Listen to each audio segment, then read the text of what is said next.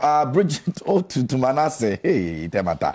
Lot of Ghanaian media personalities are cowards. Now, Ghanaian journalist Manasseh Azuri explained why it is sometimes dicey to defend or fight for colleague journalists in other media houses when matters of their poor condition of services spring up. Now, his comment comes after broadcaster Bridget Otoo took to Twitter on Tuesday to call out Dr. Kobnado for failing to pay the monthly salaries of journalists. Reports indicate that some staff haven't been paid in the last 9 months.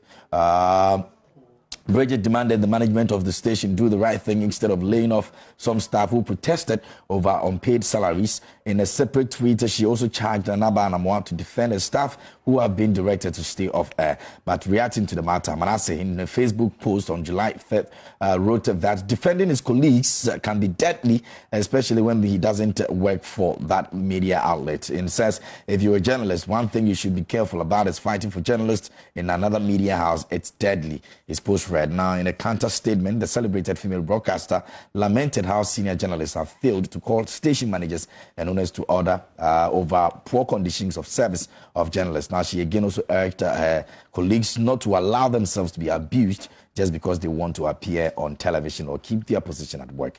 This is true. You can lose fake friends in the process. The irony about a lot of media personalities, they are cowards deep down and will throw you under the bus.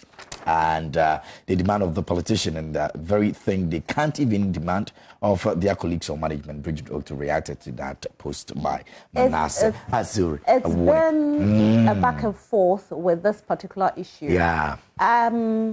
It's alleged that, you know, EIB hasn't paid their workers over 9 months. Some of them decided to protest. It's alleged again that those who protested, especially the on-air personnel, have been asked to go off air. And those who are not on air have also been asked to go home.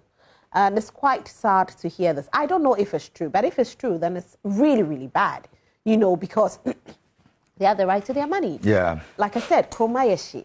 So working for 9 months with no salary, and when the person protests, you take the person off air or you tell the person to go home is a no-no.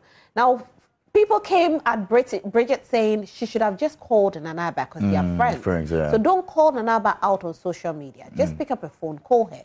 If you're calling her, you're not getting through to her, send her a message. That's why there's WhatsApp. Why come fight this war on social media? The two of them have their thing going on. They've been friends over the years. They know how they solve their problems. Sometimes they call themselves out on Twitter. Other times they call them... Exactly. So nobody can speak to it. The only thing is that Manasseh says, you know what, Bridget, just be careful.